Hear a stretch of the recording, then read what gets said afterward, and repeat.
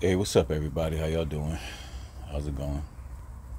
I ain't seen y'all in a little while. It's been a little bit, but I got a story. So it's story time. All right. So one day we all go to the mall. You know what I'm saying? Back in the day, me and the homies, we used to get up in the swoopty, the hoopty, and we used to ride out to the mall to meet up with girls and all that, because that's what dudes do back in the day. This is like 99, 90, 98 maybe. Yeah, about 99 going on the year 2000, something like that.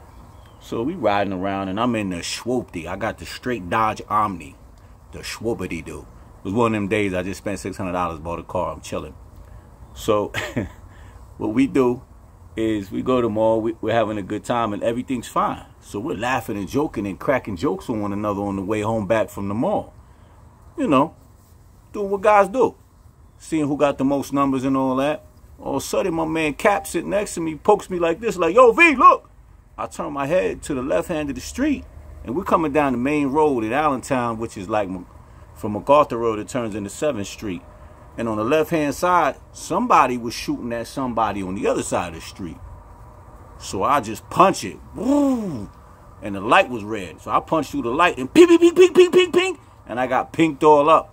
When I say pinked, I'm talking about my car. Everybody, they shot holes all in the side of the whip and in the back of my car behind the window, but they didn't hit the glass.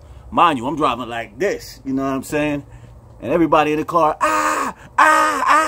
freaking all out. We swerving, cars going all over the place, and I just head all the way out. We get to the south side to my mom's crib, and everybody like, yo, you all right? We checking ourselves to see if we got shot, if we had bullet holes anywhere near us.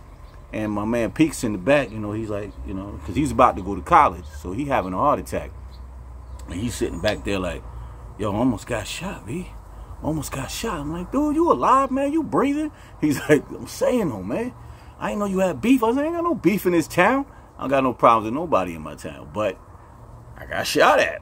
Go figure. Obviously, it was somebody fighting with somebody across the street. And I went through the crosshairs. That's just what it was. It was just the wrong place at the wrong time. And I thank God that none of us got hurt, none of us got shot, and the bullet was like 2 inches away from the glass where Al was, and it hit the back of it. That little Dodge Omni held up. I mean, the bullets penetrated. I don't know what kind of gun they had. It went right through like Swiss cheese, but it ain't hit nobody. Could have blew us in the smithereens or anything. But yeah, you know, just a quick story of something that happened to me a long time ago, when I got shot at and didn't even do nothing. Was just driving down the street, coming back from the mall. Ain't that crazy? But yeah, man. Ever since then, everybody who was in that car went and got a gun license and a license to carry and a weapon. We all did.